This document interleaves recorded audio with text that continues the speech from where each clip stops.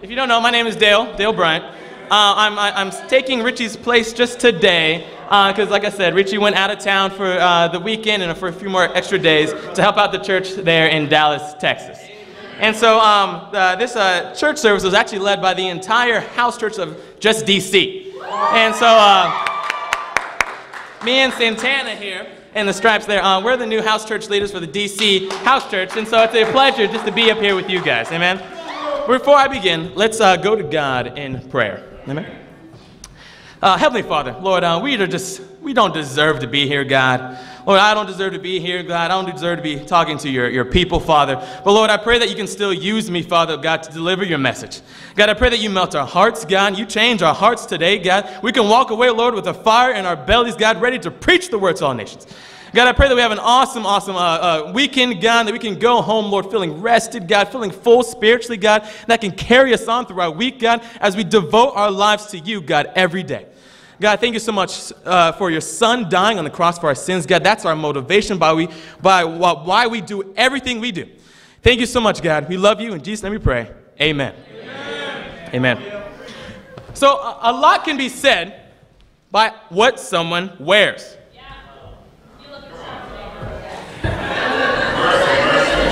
Amen. Not me, guys, but But a lot can be said about what someone wears, and when someone is in a suit, I mean, they want to act a little differently in a suit. I mean, you can't even do everything that you might want to do in like shorts and a t-shirt with a suit on. You act a little differently in a suit, right? Same thing then with someone that has flip-flops and some board shorts and a t-shirt on, like they just act a little differently, right? You act a little differently by what you wear. If it's athletic wear, right? You kind of know what that person's geared and ready to do by what they're wearing. You can see a lot by what someone wears. Girls might see another girl in a pretty dress. Oh, she's awesome. She's maybe ready to go into a formal or a ball. Like, that's awesome. Very pretty dress. Or maybe some shoes that she's wearing. Like, those are some high pumps, girl. Maybe you're not ready for a basketball game right now. Right? Or the military, right? And everyone knows what military looks like. I mean, they're just, boom, they're suited up. You know that they're in the military. Bonds and connections can be made by simply what we wear. A lot of our identity is in what we wear. But I'm not here to talk about what we're wearing today. But I am here to talk about what we're spiritually wearing. What are we wearing spiritually? Spiritually, how was your week? Was your week spiritually well? Did you look good this week spiritually? And we all know what it means to look good, right? I mean, you go into a Nordstrom's or you go into another retail store and you go into the fitting room, right? And in the fitting room, you make sure that what you're about to buy looks good on you, right? You put it on, and if it doesn't look good, you're like, oh, nope, I'm putting that back. I'm not wearing that. Not out of here. I'm not going to purchase that, right? But if it looks good, you're like, absolutely, this is exactly what I need for my style. But sometimes, in the fashion world, right, fashionistas and magazine articles and things that talk about fashion, a lot of times it's just to cover up the lie. It's just to cover up what you don't want to be seen. Spiritually, are your spiritual clothes lying to you? Are they lying to you? Because when they start lying, they stop becoming clothes and they start becoming masks. And instead of wearing spiritual clothes, you're actually just wearing a spiritual mask. And you're hiding behind your mask. You're trying to conceal yourself behind your mask. God can see straight through. There's no sense of putting on a mask when God doesn't look at what you're wearing. He looks at your heart. Guys, that's what we're talking about today. It's the heart. Where's your heart spiritually? Guys, the title lesson is Clothe Yourself with Christ. Turn to Romans chapter 13. So some of you, as I mentioned clothes, you're looking at your own clothes. Like, I'm looking at my clothes. Romans chapter 13, verse 11. And do this, understanding the present time, the hour has already come for you to wake up from your slumber. Because our salvation is nearer now than when we first believed. Isn't that so true? It's nearer now than when you first became a disciple. Oh, yes. Verse 12, the night is nearly over. The day is almost here. Let us put aside the deeds of darkness and put on the armor of light. Let us behave decently, as in the daytime, not in carousing and drunkenness, not in sexual immorality and debauchery, not in dissension or jealousy. Rather, clothe yourself with the Lord Jesus Christ. And do not think about how to gratify the desires of the flesh. The first thing to clothe ourselves with Christ that we must do is we got to get rid of our old mask. Your old mask, that's your old lifestyle. That's your old sin.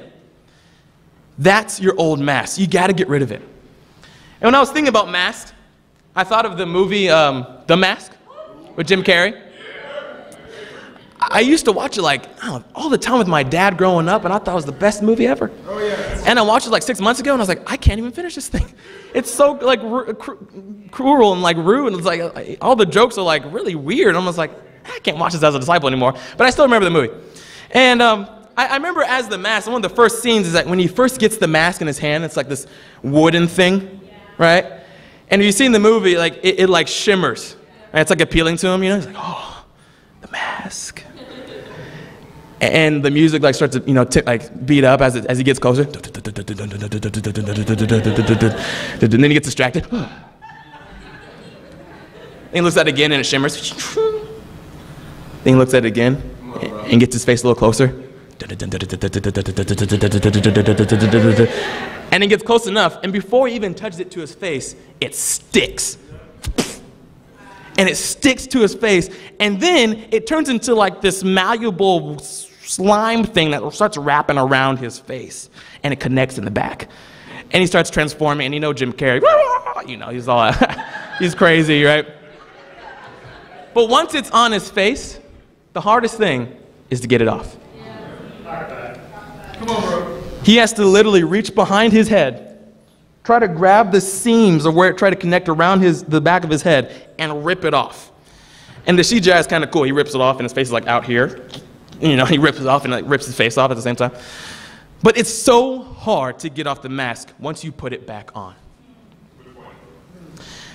These desires that the Bible lists here, the desire to gratify the flesh, it's understandable why we have these desires.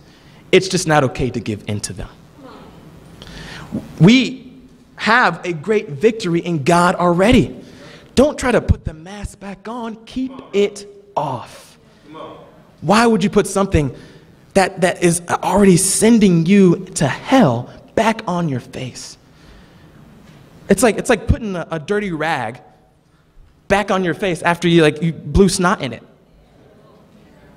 Hey, that's just disgusting. I look at your faces and I wish I could get a snapshot of your faces right now. It's all just, oh, yeah, why would you do that?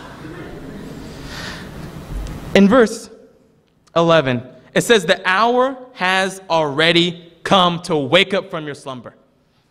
Stop putting these rags back on your face and leave them off. Leave them off. Turn to Galatians chapter 3.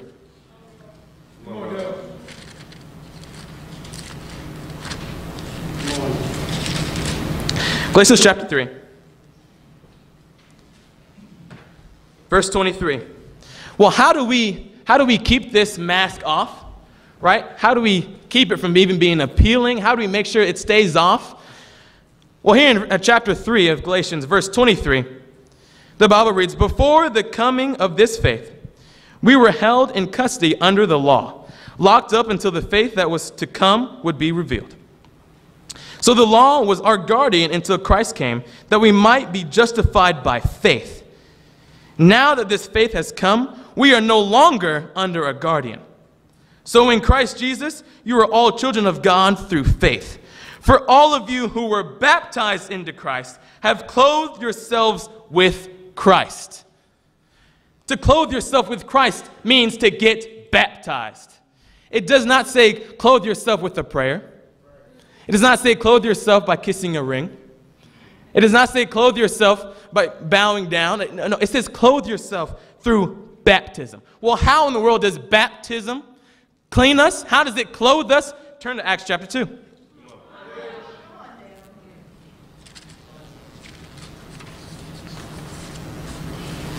Acts chapter 2. And we're picking up here where Peter is preaching at the day of Pentecost. He's preaching the day of Pentecost, and he has so many people there. His message that he preaches is the very first gospel message, and then we see the very first response. Verse 36. Therefore, let all Israel be assured of this: God has made this Jesus, whom you crucified, both Lord and Messiah. When the people heard this, they were cut to the heart and said to Peter and the other apostles, well, brothers, what shall we do? Peter replied, repent and be baptized, every one of you, in the name of Jesus Christ. Why? For the forgiveness of your sins. And you will receive the gift of the Holy Spirit. The promise is for you, for your children, and for all who are far off, for all whom the Lord our God will call. The message of salvation, guys, is you get baptized for the forgiveness of your sins. There is no other message. You don't say a prayer to get the forgiveness of your sins. You repent of your sins, and you get baptized for the forgiveness of your sins. That's the gospel message. That's the response to the message. If you're here in this room and you have yet to respond to the gospel message this way, what are you waiting for? What are you waiting for? You know what clothes you're wearing. Take them off and clothe yourself with Christ. It's sad, but some of our friends and some of our family are wearing masks. Much of this city is wearing a mask. This city, this nation, the world are wearing masks. They're trying to cover up the sin, the deceitfulness in their hearts, but God sees straight through it. What we need to do, guys, what we must do, is we have to give them an option to find God, to clothe themselves with Christ. Some simply don't know how to get there. And they're following the wrong teaching. They're following the wrong people. They're following the wrong God. International Sunday. That's how we're going to do it. That's one way. Guys, we're going to the Lincoln Memorial. I mean, that's amazing. We're going to be preaching at the Lincoln Memorial. And here's the thing. I mean, it's expected that if you're a member of the church, you're just going to be there. But here's what I want to challenge you guys with. Don't show up by yourself. Don't show up by yourself. Bring someone with you. Yeah, sure, you can reclothe yourself and keep clothing yourself with Christ, but that message is going to be for those that need to take off their mask. Don't be by yourself. If you feel like yours is still on, the hour has already come. The hour has already come. Take it off. Don't leave here without talking to someone, well, how do I get my mask off? How do I force this thing back off my head? Because it's choking me. I can't see with it on. Guys, let's bring so many people to International Sunday, June 26th. Amen? Amen. Amen. Let's turn to 2 Corinthians chapter 11.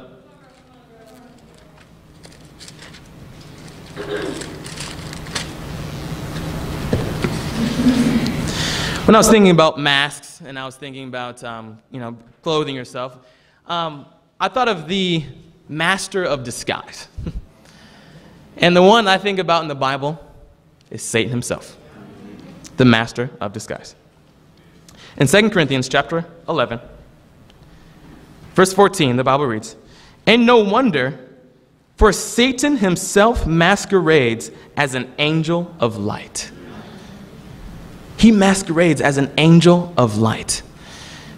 All right, we're going to look more into Satan and into his fall and why he tries to masquerade around, but it was because of his pride. Guys, the second point is that we have to have humility. We must clothe ourselves with humility. Turn to Isaiah chapter 14.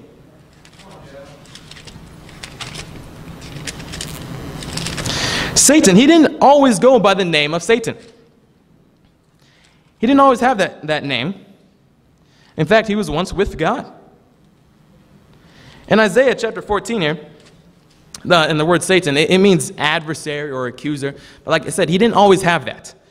Isaiah, as we pick up here in chapter 14, he prophesied during the reign when the kingdom, God's people were divided. We had Israel and then we had Judah. And he preached mainly to Judah about the fact that they were away from God. They had left God. They had abandoned God. King Solomon, his son Rehoboam, made a bonehead decision. He didn't seek advice. And because of that, 10 out of 12 tribes in the kingdom of God refused to submit to him. Wow. Just because he didn't seek advice. Well, actually, he did seek advice. He just took the wrong advice. In chapter 14, verse 9, we see here Isaiah comparing this king of Babylon as he foresees God's people going into Babylonian captivity, and he compares this king to Satan himself. Verse 9, the realm of the dead below is all astir. To meet you at your coming, it rouses the spirits of the departed to greet you. All those who are leaders in the world. It makes them rise from their thrones, all those who are kings of the nations. They will all respond. They will say to you, you also have become weak as we are. You have become like us. All your pomp has been brought down to the grave. Along with the noise of your harps, maggots are spread out beneath you and worms cover you. How you have fallen from heaven, morning star, son of the dawn. You have been cast down to the earth, you who once laid low the nations. You said in your heart, I will ascend to the heavens. I will raise my throne above the stars of God. I will sit enthroned on the mount of assembly, on the utmost heights of Mount Zaphon. I will ascend above the tops of the clouds. I will make myself like the Most High. But you are brought down to the realm of the dead, to the pits, to the depths of the pit. Those who see you stare at you, they ponder your fate. In this, the man who shook the earth and made the kingdoms tremble. In the King James Version, in verse 12, it says, you have fallen, O Lucifer, son of the morning. Satan's other name was Lucifer. Lucifer, it means morning or day star. It's a beautiful name to describe someone full of light, beauty, and perfection. It was a beautiful, beautiful name. But Satan's mask was pride. He wanted to be better than God, to raise his throne above God's. He thought he knew best. Is that some of your hearts? Come on, bro. Think you know best? God actively opposed Satan. In Luke 10, Jesus describes Satan's fall like lightning. Lightning from striking the ground. Lightning, it can travel as far as 5 miles, and it's 50,000 degrees Fahrenheit. And that's what God did to Satan and his pride. He said, get out of here. And that's when he got a new name. Turn to Ezekiel chapter 28.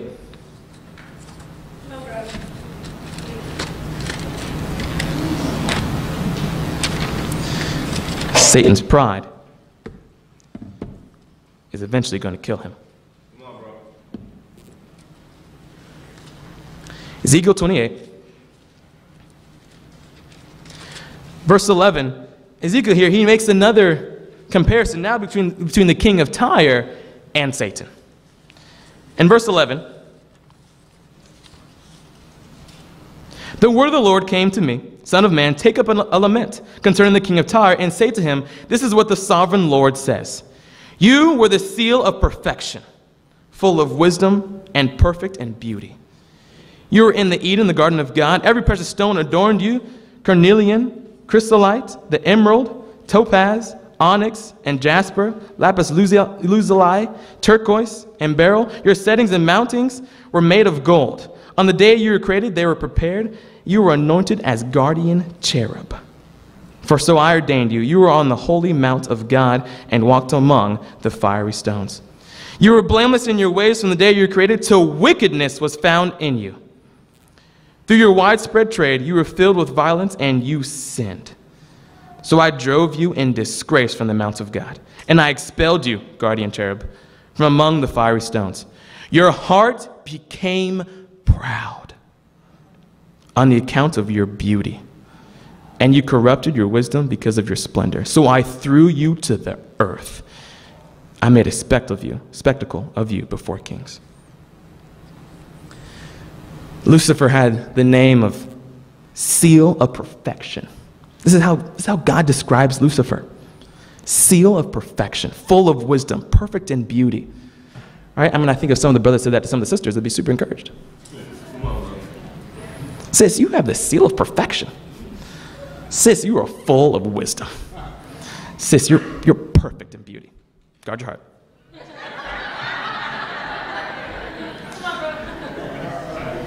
And God called Satan, or Lucifer, the guardian cherub. Well, what's that? Well, it's an angel. And there are three main different types of angels. There's the archangels. You have like Michael and Gabriel. They're archangels. Michael, more of the warrior. Expecting a little more than that. Amen. Thanks, bro. Michael, more of the warrior. Amen. Because we got two mics in the room. And then Gabriel, more of the messenger. And then you have the seraph angels. And these are translated as the fiery ones. These are the fired up disciples. Amen. And they're the fiery ones. I mean, if I saw like a fired up being, I'd probably be pretty scared. But these are the fiery angels, the fiery ones. And then you had the cherubim angels. And their mission was to guard sacred things like the Ark of the Covenant. So if Lucifer was given this name or given this role of guardian cherub, that means he was a guardian of something. What was he guarding? Look back in verse 13. You were in Eden, the garden of God. Satan's purpose was to guard the garden of God. That's why he was there, to tempt Adam and Eve. He was the morning star, beautiful, full of wisdom, but his pride caused him to fall. How's your pride? Come on, bro. How's your pride? That's kind of a hard question to ask, to answer though, right? Like, I don't know. I don't know how's my pride. I have a story here for you. The story is told of two ducks and a frog who lived happily together in a farm pond. The best of friends. The three would amuse themselves and play together in their water hole. When the hot summer days came, amen, they're coming for us too. However, the pond began to dry up, and soon it was evident that they would have to move. This was no problem for the ducks, who could easily fly to another pond. But the frog was stuck. So it was decided that they would put a stick in the bill of each duck that the frog could hang onto with his mouth as they flew to another pond. The plan worked well, so well, in fact, that as they were flying along, a farmer looked up in admiration and said, "Well, isn't that a clever idea? I wonder who thought of that." The frog said, "I did," and fell. Pride is the only disease, thank you, Santana, is the only disease that makes everyone sick but the one who has it. I'll say it again. Pride is the only disease that makes everyone sick but the one who has it. Well, how do you know if you're prideful? I'll help you out. Do you look down on those who are less educated, less affluent, less refined, or less successful than yourself? Do you look down on those people? There could be some pride in your heart. Are you judgmental towards those who didn't make the same lifestyle choices as you? Maybe the way that your dress standards, how you school your kids, your entertainment standards, and you look down on them and judgmental. There might be some pride in your heart. Are you quick to find fault with others and to verbalize those thoughts to others? You just quickly point out, "Oh, look at that over there. It's messing up." Do you frequently correct or criticize people, especially in positions of leadership? Teachers, boss, husband, wife, church leader. Could be some pride. Are you proud of the schedule you keep? How disciplined you are? How much you are to accomplish that pride then causes you to look down on others that aren't as disciplined? Are you argumentative? You just like to argue. Do you believe that your way is the right way, the only way, or the best way? Could be pride. Are you guilty of pretense? Pretense, it's an attempt to make something that is not the case appear true. Meaning you're offering up a better impression of yourself than what is actually true. Right here in church, would someone find this Monday morning? How you look right now? That's pride if you're hiding yourself. Do you resent being even asked to serve? You just hope that, I hope they don't ask me. Are you quick to become defensive when you are criticized or corrected? No, bro, no, I didn't do that. I didn't say that. I know this is D time, but bro, you can't tell them what to do. Are you a perfectionist and then get irked or impatient with people who aren't? You like things done a certain way, and so when someone else doesn't do that, you get mad at them. Do you frequently interrupt people when they are speaking? That's usually followed by this face. If you're seeing this face a lot, it means you're interrupting people. Hey, bro. Okay. Do you see that a lot? Do you often complain about the weather, your health, your circumstances, your church, your job? Do you complain? There's pride in your heart. Do you often get told that you talk about yourself too much? In your discipling times, and you told the truth. Bro, you talk about yourself too much. How often does that talk happen? That someone tells you that you talk about yourself too much. There's pride in your heart. Repent. Do you neglect to express gratitude for the little things? You're not grateful for the little things. You're not grateful to God. You're not grateful for others. You're just ungrateful. You're prideful if you're ungrateful. This is a good one. When's the last time you said, I was wrong, I'm sorry, will you forgive me? If you think it's been more than a month, there could be some pride in your heart.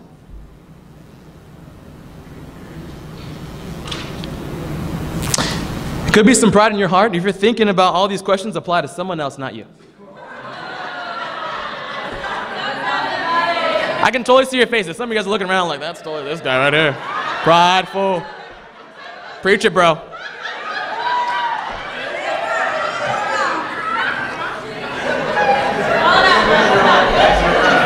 Ones that are laughing the hardest are the ones that did it first. Guys, the challenge is humble yourself, or God will humble you. Just like Satan, you do not want to be humbled by God. Clothe yourself with humility. He who exalts himself will be humbled. That's scripture, guys. That's God saying he will humble you.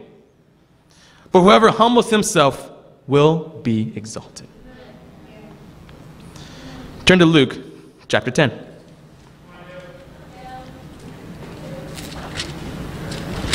You guys still with me? Luke chapter 10.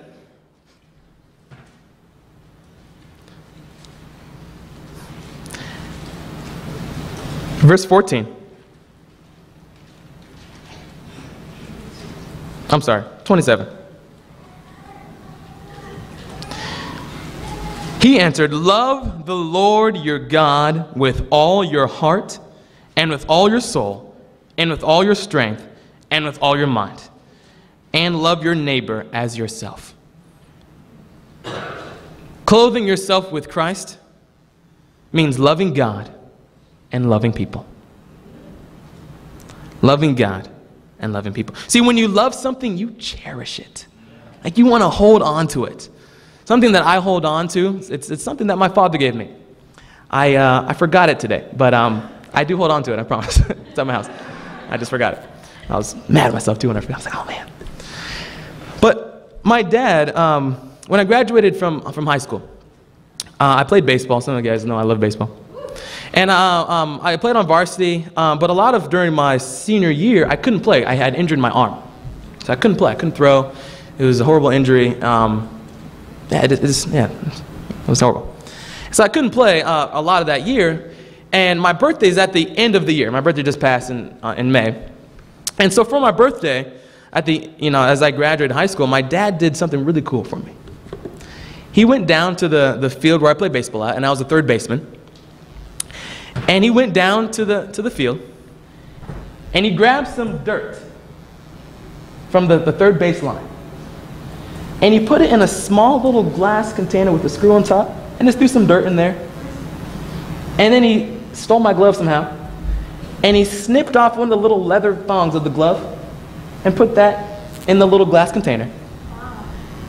And then he put a label on the outside that said third baseline, Grossmont High School. High school I went to. On the bottom, happy birthday, son. Screwed it on tight, glued it so I can't even open. And he gave it to me. And I cherish that thing. It just brings back so many memories. High school, baseball, like this is the third baseline. That's the dirt where I scooped up ground balls. That's awesome, and I cherish that. When you love something, you cherish it. Do you love the kingdom? Do you cherish the kingdom? When you cherish something, you sacrifice for it. I have another story here for you. It is said that Cyrus, the founder of the Persian Empire, once he had captured a prince and his family. When they came before him, the monarch asked the prisoner, "What will you give me if I release you?" "The half of my wealth," was his reply. "And if I release your children?" "Oh, everything I propose." "And if I release your wife?" "Your Majesty, I will give myself," said Cyrus. Or said the guy in the prison. Cyrus was so moved by his devotion that he freed them all. And they returned home, and the prince said to his wife, "Wasn't Cyrus a handsome man?" With a look of deep love for her husband, she said to him, I didn't notice. I could only keep my eyes on you, the one who was willing to give himself up for me." Sacrifice, it goes a long way. When someone clothes themselves with loving sacrifice, it goes a long way. Jesus did that for you. Come on, bro. That's why we're here. When I think of love for God and love for people, I think of Mike Cisse. I think of Mike Cisse. Mike loves God. It's apparent because when I think I'm waking up early, this guy is coming in from work. He works overnight. I wake up early, I read my Bible, I have my time of prayer with God, my quiet time. And this guy is doing it before me, and he worked all night. And I'm like, bro, I'm walking around my apartment complex, we're roommates. So I walk in my apartment complex thinking, 6 a.m., this is early, nice. And I see Mike.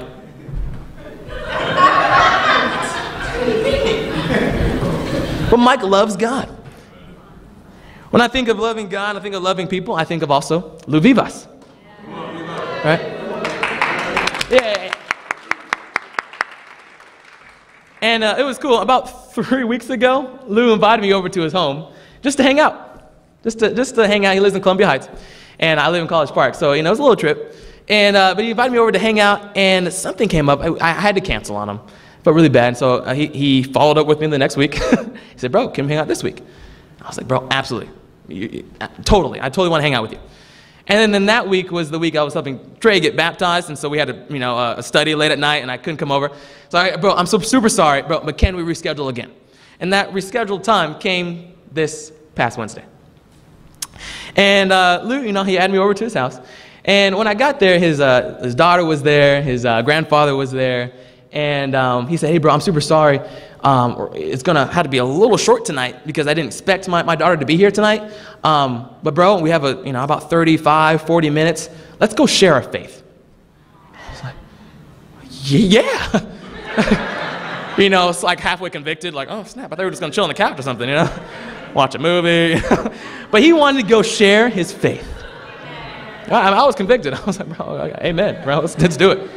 And we went out and we shared our faith. He took me no really further than like the block of his house. We just shared our faith. Everyone we ran into.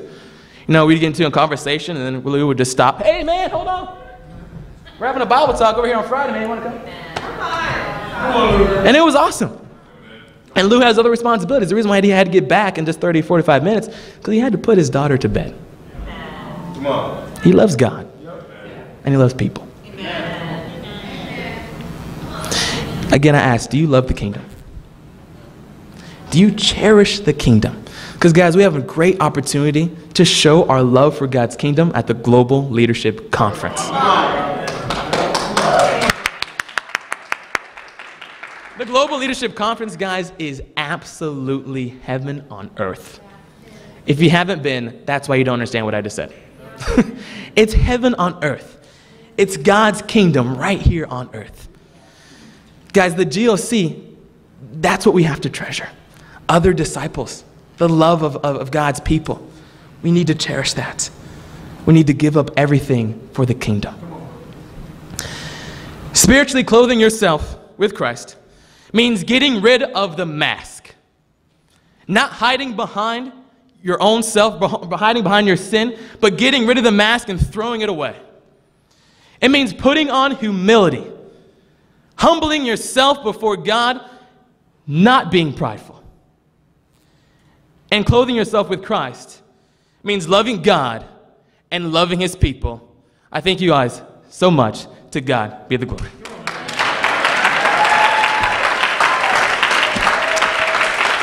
Awesome. At this time, we'll have those that are getting baptized that I don't see. Cool. We'll give us just a second. So, church house leader, give it up, Santana. Good afternoon, guys. I want to introduce you, Elton Cefello. Elton drove all the way from Virginia Beach. She went to high school with Nikki, and they were high school best friends. And so literally she came here Monday night, and ever since Monday night we did a Bible study late into the night. Tuesday we did 2 Bible studies, Wednesday 2 Bible studies. Every single day we've been doing 2 Bible studies. We've been giving her lots of challenges. And Elton, I want to read the scripture to you. I think it really describes your heart of what you've been through and what God is going to do for you. It's in Psalm 107, and it's in verse 4. It says, "Some wandered in the desert wastelands, finding no way to a city where they could settle. They were hungry and thirsty, and their lives ebbed away. Then they cried out to the Lord in their trouble, and he delivered them from their distress. He led them by a straight way to a city where they could settle. Let them give thanks to the Lord for his unfailing love and his wonderful deeds for mankind, for he satisfies the thirsty and fills the hungry with good things." And I just really think that your life in Virginia Beach was ebbing away. And you long to have a true relationship with God, and he led you to College Park. The wonderful, a place where you can become a true disciple, where you were able to learn God's truth. And today you're going to be my sister in Christ, and I'm so excited for you. I'm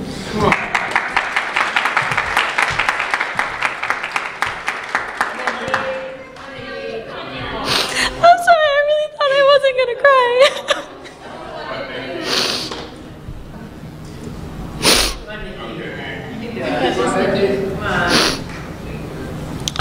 Like Santana said, Elton is my best friend. And we met freshman year of high school, so 7 years ago. And I never thought in 1,000 years that this is what God was leading me to do when he asked me to move to DC with Richie and Elizabeth. And it's just so amazing because actually 1 year ago today was the day that we set foot in DC. Come on. And I never would have thought that a year later I'd be baptizing my best friend. Come on, Indy. Elton, I love you so much, and we've been through so much together. And I'm so excited that you're gonna start your new life today. And I'm gonna be there for you all the time. And this is just something new that we get to start again together. I love you so much.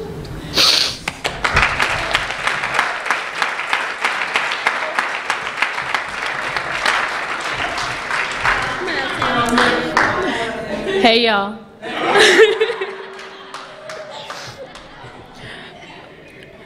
3 weeks ago, I didn't think I'd be standing here on this stage.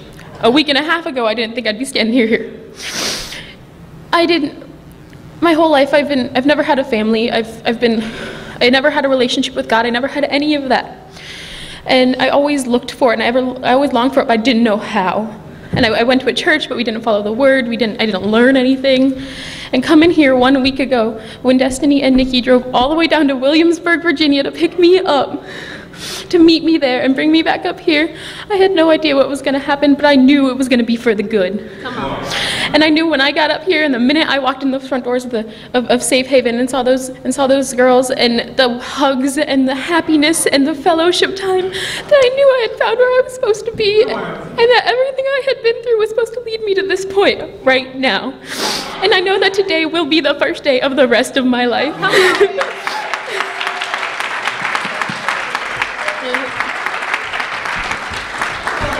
I have the most important questions. Come on, you can come up a little closer.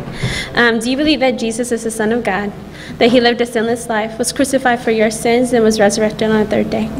What is your good confession? Jesus is Lord.